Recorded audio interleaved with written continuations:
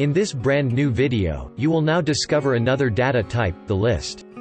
Be sure to stick around, and watch until the end of this video. Please, do not forget to smash that like button, for the YouTube algorithm, since it does really help supporting us, and providing new free content, once a week.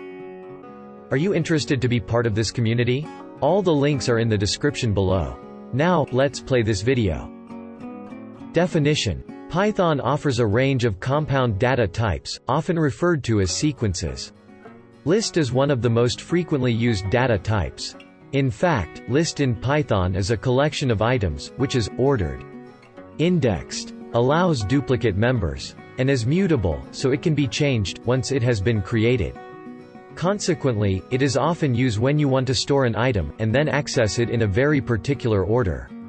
The important properties of Python lists are as follows. Lists are ordered. Lists remember the order of items inserted. Accessed by index. Items in a list can be accessed, using an index. Lists can contain any sort of object. It can be numbers, strings, tuples, and even other, nested, lists. Lists are dynamic. You can change a list in place, add new items, and even delete or update existing items.